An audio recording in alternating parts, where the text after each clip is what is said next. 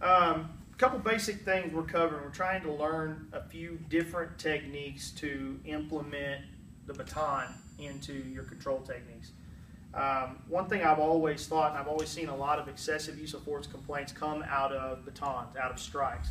One of the biggest reasons is because your department seems to think that it looks very aggressive. Many times you don't have good control over where you're using your strikes, where you're landing your strikes. Many times a person moves, you wind up having incidental contact to the head. A lot of times those things are going to be somewhat unavoidable. Many times also people don't understand that the ASP baton and any one of its counterparts, whether it be friction lock or bearing lock, they're not designed to do significant amounts of damage. You can look at it, basically it's a reverse engineered bat. If you look at it, it's being used with the smaller side down. It doesn't develop a lot of kinetic energy, and many times when recruits use it or police officers use it, they don't realize it's just not going to have the effect that they're thinking that it's going to have. The magical effect being strike once to the leg, the guy falls, oh, it's a perfect world, everything works, okay? It doesn't work that way.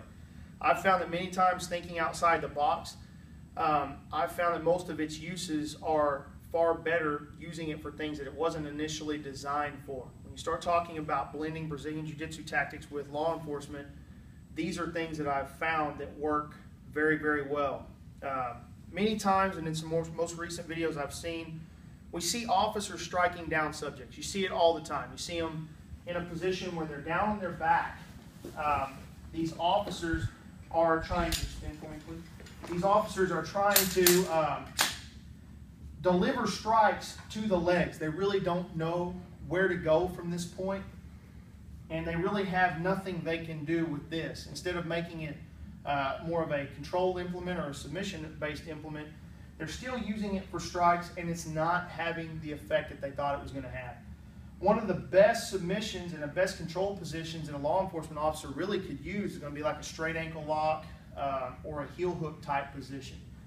I've learned that this is an extremely good tool for using that. If we can teach officers how to lead in sort of like an MMA approach to avoid getting up kicked or kicked in the face, we can lead in with the knee. If we have the baton in this hand or this hand, it just really doesn't matter which way we go with it. If I put it in my backhand for power's sake, as I lead in, I'm blocking these kicks, these up kicks, these punches. I just slide down, I grab, sit. Okay, now I've got the baton behind, burying deep into the calf. I'm pinching very tight. I've got a nice angle on the leg, which would be normal for any heel hook I would or straight ankle lock I'd reach under. Okay, but right here, for purposes of the submission, I've got it in a multitude of ways. I keep my arm over the top of the instep of the foot. I hold. This foot comes deep, ensuring that he doesn't sit up, and I bury it into the back for the pain compliance. Okay. If I don't want to stay up high on the calf, I want to get farther, I can go farther down, I can get even more torque on him, and I can finish it that way. Okay. If he has very limber ankles, he's not as susceptible to the pain compliance technique from right here. There's many ways I can do this. I can transition over to a more power-based submission. If his foot feels like it's starting to slide out, I don't want to let it all the way out, so what I'm going to do is I'm just going to slide my hand up underneath. Okay?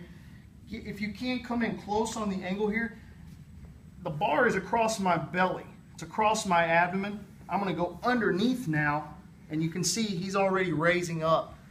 It's prying against my hip, so every amount of torque I put on this is in the back of his Achilles tendon. Okay, I don't even have to hold right here. It's buried into this. I'm going to go underneath, roll. I'm going to X grip and bury into this guy for as much torque as I physically want to put on that. Okay, so I can continue on with it this way. If I'm able to finish it, or I can just continue to hold this guy at this point, I can do that. If I need to let him go, or if he manages to slip his foot. As the foot slips out, once it slips out, he may push it across the body. If he does, we're in a standard heel hook position at this point. I'm still leaving the bar under. I'm going to pull the hand over now this foot. I'm going to go under this way, and I'm going to grab. Pry against for the submission. Okay? All I did was, as the foot transitioned over, I shoot the hand at a 45 over the instep. I now go under, more of a Kimura lock or a hammer lock, and I pry against it, and he's tapped. Okay? So again, I can go front hand too. It does not matter. Leading in, I shoot, grab, sit back. Okay? Arch for the submission, or shoot up underneath and go ahead and finish that way. Okay?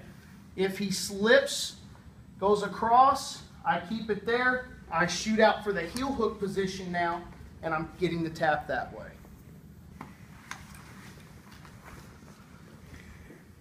So it's more or less a few ways to use the baton in more of an outside the box type maneuver. Got many different ways of using this being just one where you're using it to help you finish pain compliance techniques such as joint locks or whatever. It tends to not have so much pressure on the joint as much as it just causes more pain compliance, and that's going to be good for law enforcement.